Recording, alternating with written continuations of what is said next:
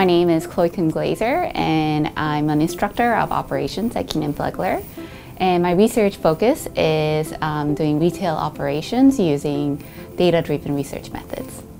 A lot of online retailers are launching buy online and pick up in store method, but of course as an online retailer they don't really have pickup locations. So for example, Amazon.com, we all know that they are installing their lockers and they needed to figure out where to install the lockers.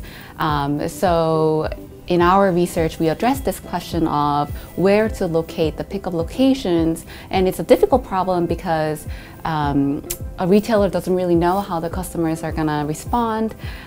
So it's a very relevant question in this really fast-changing retail landscape. And we also create a new novel technique to make sure that the predictions that we get using machine learning technique is not biased. So that this was novel in our area. I hope that my research can be used as a blueprint for managers and executives who are looking at the location problem, trying to solve where to locate, how can they optimize their locations.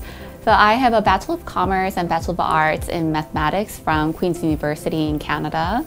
And after my undergrad, I worked as a financial analyst at a Canadian tech company in Waterloo, Ontario.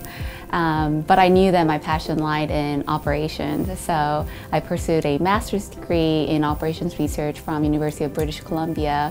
Most recently, I completed my PhD at the Wharton School at University of Pennsylvania.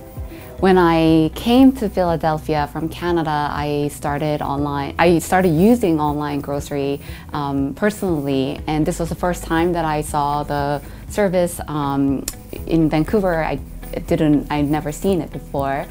As a user, I thought there are a lot of things operationally that were not quite there yet because it was just so new. There are a lot of items that were damaged or they were substituted items, so which is really new in the grocery retail field.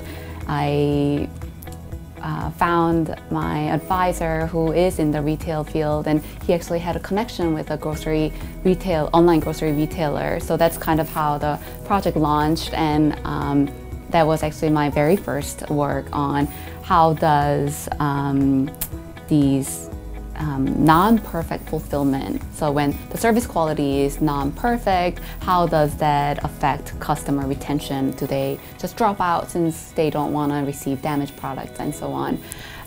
So it inspired me because it was a brand new setting, and the firm itself didn't also know how the customers was going to react, and they didn't really have a clear resource that they can go look because this is a brand new business. So I know that Kenan-Flagler really values research that are relevant and impactful for real businesses. And I think being in the operations field, most of our work, well, especially given that I do the data-driven research, is with collaboration with real businesses, trying to answer their burning questions.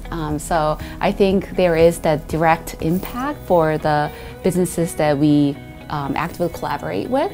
It's very exciting and rewarding to work on a problem that doesn't have a clear answer.